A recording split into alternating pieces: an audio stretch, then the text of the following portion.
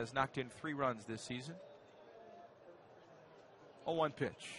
That ball is hit well, struck out to right center field. High flying ball and a long run for Cordell back to the wall, and it's gone.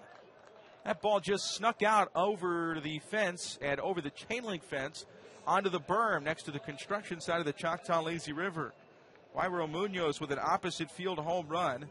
That is his second long ball of the year. And it is 1-0 Midland, the first run that Richelson Pena has allowed this year, and the first homer that he has given up.